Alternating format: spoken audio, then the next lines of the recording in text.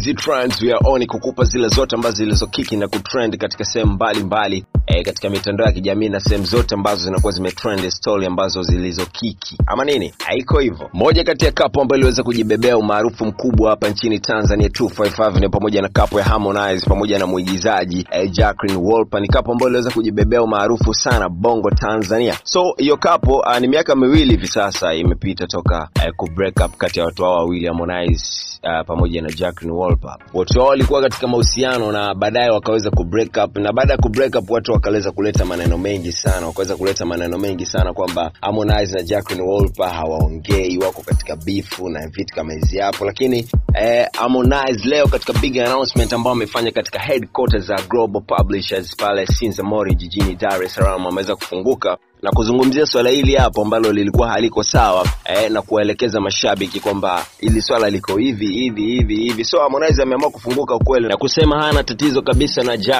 Wolper. Usiku wa kusi Harmonize amesema atafanya show ya aina yake siku ya Idipili katika ukumbi wa Dar Live uliopo Mbagala jijini Dar es Salaam kwa kiingilio ambacho kitakuwa ni shilingi 10,000, na host wa show hiyo atakuwa ni Wolper ambaye ni mpenzi wake wa zamani. So namnukuu, Harmonize amesema lengo la kumfanya Wolper kuwa host wa show yangu ambayo nitaifanya ni kuonesha watu kuwa hatuna tatizo mimi na yeye, na tunashirikiana katika kazi hii yote, tunaepusha kuwagawa mashabiki. Yeye ana mashabiki zake na mimi nina mashabiki wangu. So ni maneno ambayo ameweza kuzungumza Harmonize kwa ajili ya kuwaweka sawa mashabiki kuhusiana na swala zima hili hapa. Ama nini?